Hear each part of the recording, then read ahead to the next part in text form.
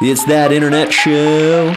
Okay, ladies and gentlemen, welcome to That Internet Show. Today we have someone, he and I go way back on Instagram, but we first met in person about 10 minutes ago. Sending Stash. Please help me welcome Sending Stash. Come on in, bro.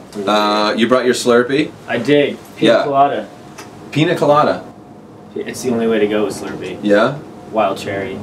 You do like a mix? You do like a little coconut and a little... I used to mix, but now I just want maximum enjoyment from the flavor. I'll go back for seconds if I need a different... Okay, obviously your birth certificate doesn't say Sending Stash. I love your kind of icon, your profile photo, holding out the phone. Yeah. And sending is a climbing term, which to summarize means to finish or get it done. Okay. So, yeah. And then stash, just because I got a little bit of a mustache. Yeah.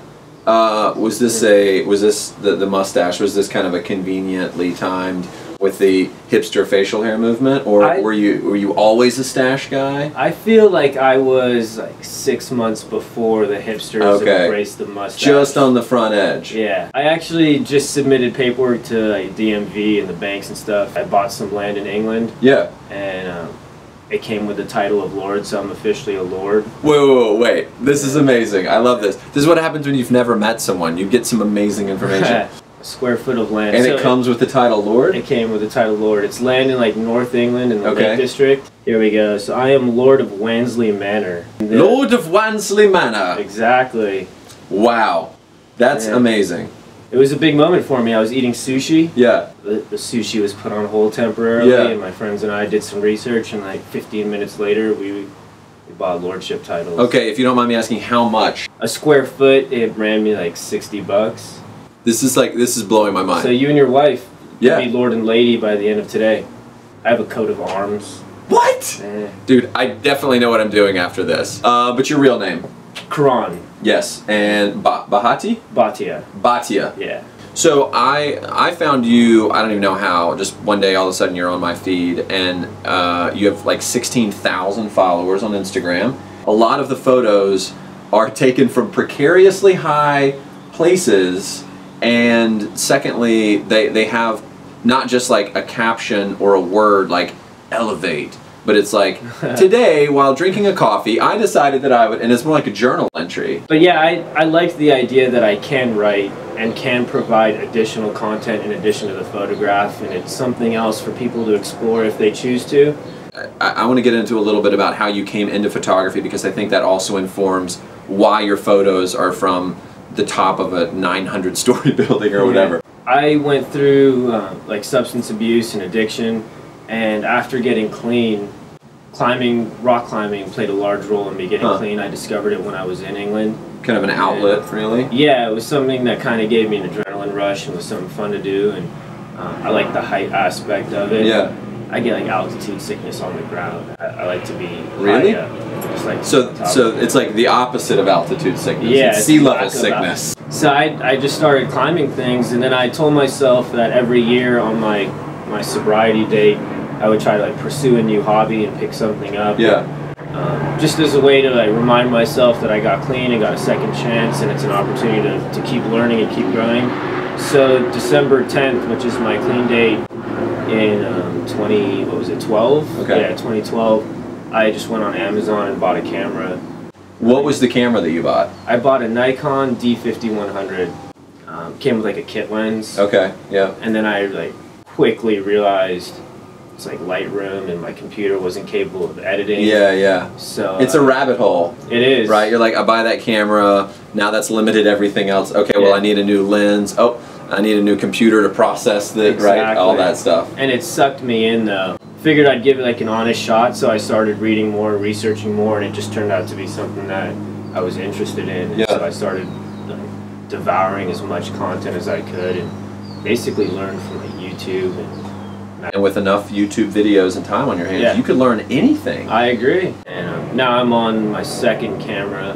Hopefully I can hold on to it. But it's always like I want the next. What's the next? What's the next? Right. Now you have this interesting kind of rebellious nature in the way that you take photos. Like a lot of times you kind of talk about how you like slipped past the guards and like crept to the roof. Have you ever been chased by cops? You don't have to say anything that will indict you, by the way. All right. Yeah.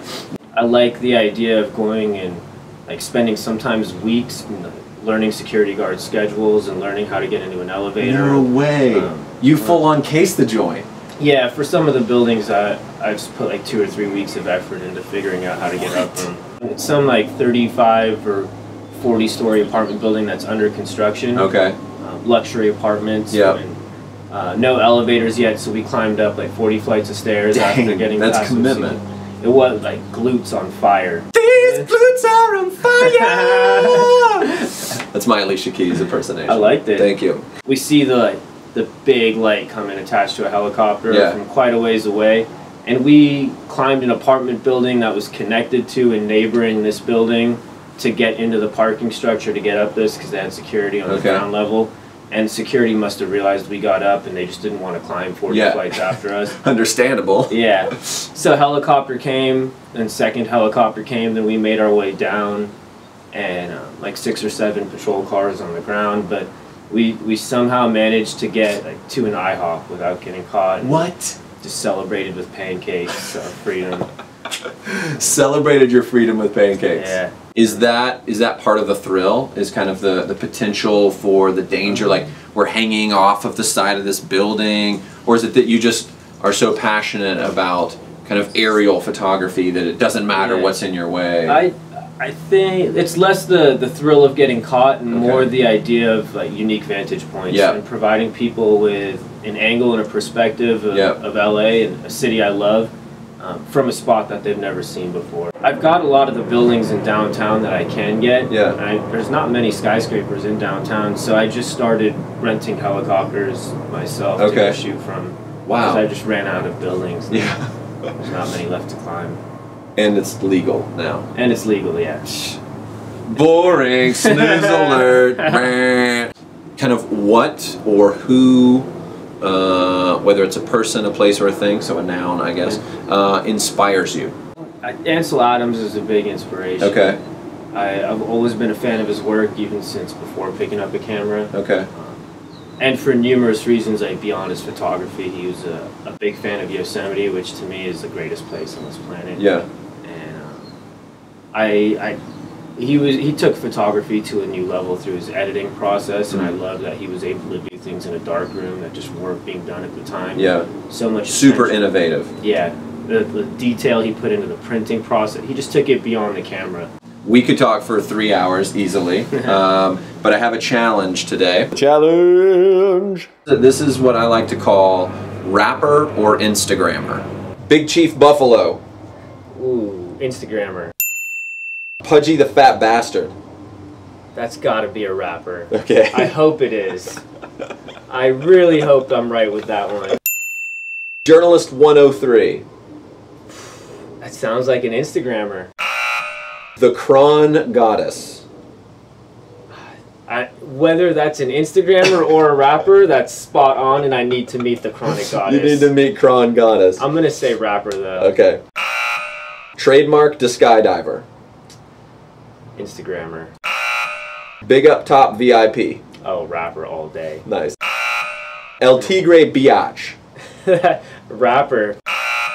Blaze Ya Dead Homie. That's an interesting Instagrammer. Okay. You did horribly. You started off strong, and then you completely screwed it up. Clearly I'm a failure. Clearly a Instagram failure. and rapping. Yeah. Definitely follow our Lord here. Sending Stash. He's already got 16K following him, so you know if you're lucky, he may approve you. We'll see. But his photos are phenomenal. Obviously, a super cool guy. Follow us, That Net Show. We'll see you next time. We're gonna have on Parker Arrett. Sweet. All right, peace, guys. Thanks again, man.